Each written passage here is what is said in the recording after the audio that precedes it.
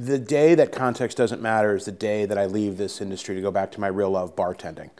We cannot ignore context. And the promise of what we now call programmatic and the reality of programmatic are so wildly apart.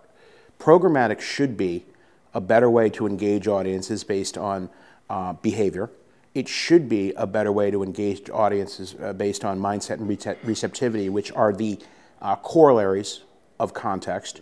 And it should be the signal set with which we prioritize creative.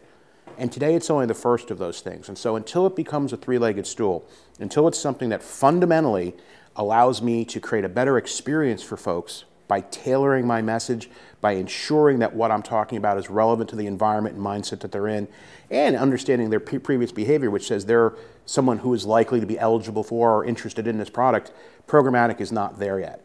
And it concerns me that we are rushing to add programmatic functionality into a television environment before we've worked those issues out, as well as the fraud and viewability issues. In 1955, going to the moon was science fiction, and 15 years later it was science fact. So we're in a similar situation. We're today looking at, we're doing the first ever dynamic ad insertion into live streaming video with NBC.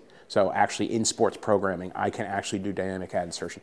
Now that's not what you're talking about though. You're talking about taking the fundamental elements of creative, which is the visual tapestry, the narrative, and the offer, and taking them the way that we do in social media, the way that we do in digital today, and creating really bespoke 30-second units for television. I absolutely think that's going to happen.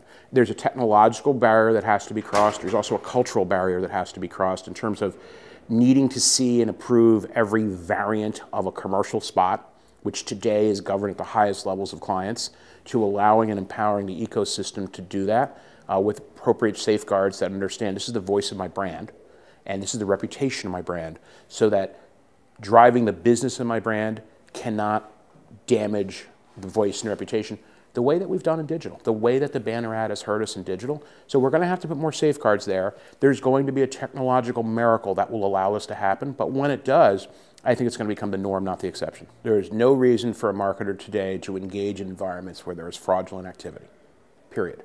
We are in a buyer's market. There is plenty of choice. If I understand what it is, the business I'm in, I shouldn't go anywhere near this. And so we have a choice as an industry. We need to either clean up this problem or frankly, it's not even going to be up to me. My leadership is going to say, I need you out of these environments. I will take your budget back before I allow you to spend money in those environments. It's a fairly simple fix if the industry works together, and through efforts like the Trustworthy Accountability Group, which the IAB has stood up, through efforts that Bob Liodice is believing at the ANA, we're starting to get real traction. The ANA and the 4As work together all summer to come up with transparency principles. Part of those transparency principles has to do with the fraud in the ad stack, right? And so all these problems are related, whether it's fraud, whether it's viewability, whether it's agency transparency.